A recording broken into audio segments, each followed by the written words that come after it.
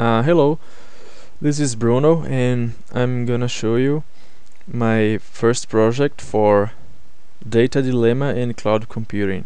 This is a course I'm taking here at University of Victoria, and basically my idea was to build some app to show some trends based on tweets. For example, you can type here a few words that you can search on Twitter, and then my app will build a kind of trend tool that could help you to decide about something. I'm basically improving the assignment we did before using the English words rated by this researcher Finn. There is basically a file with words and their weights. So you just put all of them inside your script.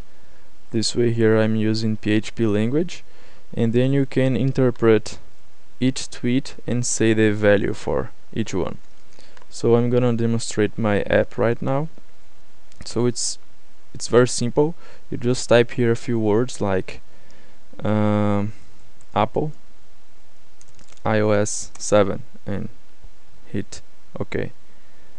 And then my app will use the Twitter API version 1.1, and then I can build some charts here. I'm using the Google Chart API, and I'm just counting the number of positive and negative tweets.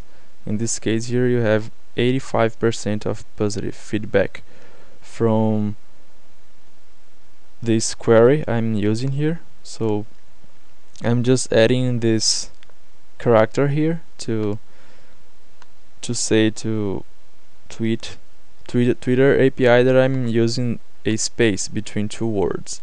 And then you have a list of tweets here. You can see the value for each one. Sometimes it gets 0 because some words are not included in the file I showed you earlier. And you have a list of all of them. The maximum number of tweets that I can use for the get method is 100. So you can see all the tweets here, and I'm using the Google Maps API as well, but sometimes it depends on the user. If they allow you to see their coordinates, you can have some values for this search here.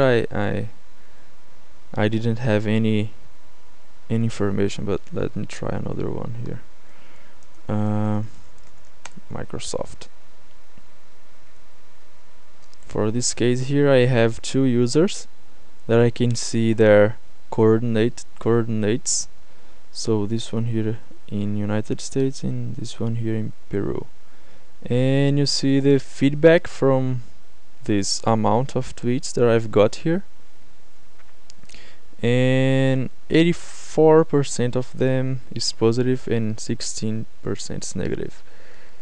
I'm calculating this chart here based on the tweets weight, and I'm doing some percentage calculation here, and you can see some tweets and what people are saying about whatever you type here. So this is my idea. It has some problems and some improvements that I can make. For example, I could improve it to search only on Twitters which have coordinates. So this way you can build a more crowded map here. And what else? And I can make more complex search here. This for now I can just type few words separate by space, but we can use sometimes hashtags. But For this app here, I'm not allowed to use hashtags, just a few words separated by space. And that's it. This is my idea. As I said before, it has some improvements to be done, and this was just my first step, and I hope I can add some new improvements. So if you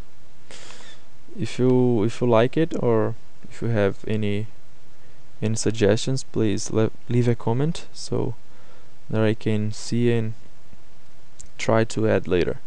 Let me try here one more word. This is my team, my Brazilian team, so it has more people around the world, and you can see the percentage here, 80% of positive feedback and 12% of negative feedback. And you have some tweets here, and that's it. I hope you enjoy it, and thank you.